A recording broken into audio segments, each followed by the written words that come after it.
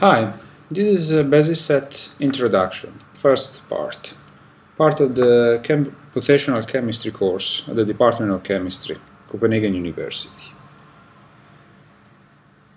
If one wants to compute the energy of a molecule, of an atom, needs to define mathematical functions for some orbitals. We have the analytical solution to the Schrödinger equation only for the hydrogen atom and the H2+ molecule. Possibly, the hydrogen orbitals could be used also for other atoms, but what about molecules? How can we describe the orbital of molecules? Possibly, the representation of the wave function of the H2+ molecule can give us a hint. As can be seen in the figure, the black line represents the wave function of the H2+ molecule, and that resembles more or less the sum of two 1s functions centered on each atom. So we could try to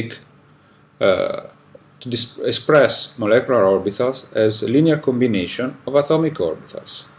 This is called the LCAO method. Is it possible to use the solution to the hydrogen atom to express atomic orbitals of any other atom? Well, no, because they are different in many respects. For example, they can have a different charge-to-volume ratio, they can have relativistic effects that have to be considered, and many other reasons. Moreover, the solutions to a hydrogen atom are too complicated to function to be handled efficiently. On the other hand, we could express each atomic orbital as a linear combination of more simple and known mathematical functions. Then, this way, each orbital is defined by its component orthonormal functions, and this is valid as long as they span the entire orbital space. Then, thus, the set of functions to be employed should be infinite, and the linear combination would be carried among what are called basis functions. The collection of this basis function for a given atom is then called a basis set. As long as this linear combination is done in an infinite set of functions, the LCAO procedure is formally correct, and thus the usage of a basis set does not represent an approximation. Most obviously, in practice, we cannot use an infinite set of functions.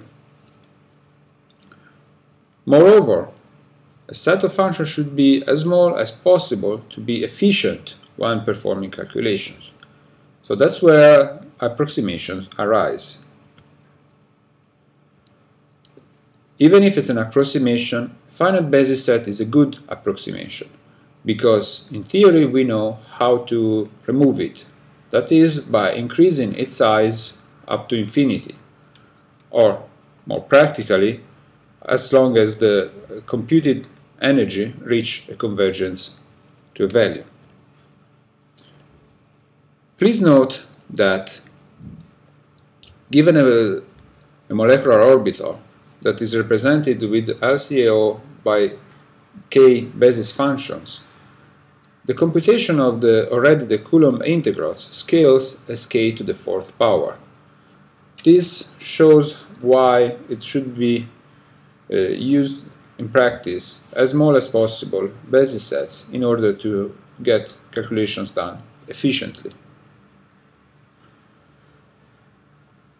Also remember that orbitals are required by any ab initio method, both wave function based or DFT. It is absolutely useless to employ the most refined method or level of theory with a poor basis set to save on time, and vice versa.